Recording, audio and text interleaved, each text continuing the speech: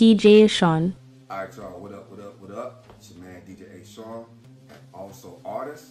I'm gonna give you an example why you should never quit your day job first until after the music contract has been signed. Now, say you got a job and you're an artist. You're not doing too well being independent, but a major record label has noticed your music. They want to see about maybe signing you to the label, give you a contract. They want to have a meeting. You come in, perform, and if they like what they see, they will offer you a contract.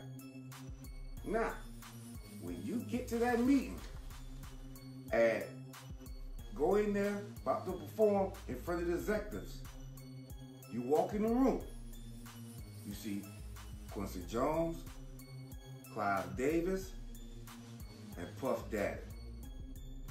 What you gonna do? What's your next move?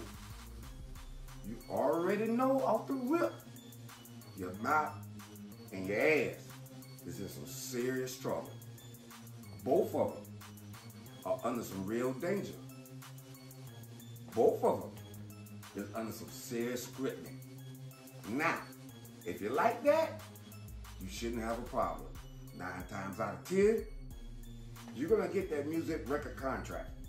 But if you ain't, you know what you gotta do next. You gotta call your job and tell them, I'll be in to work tomorrow. Now, ain't you glad you ain't quit your day job?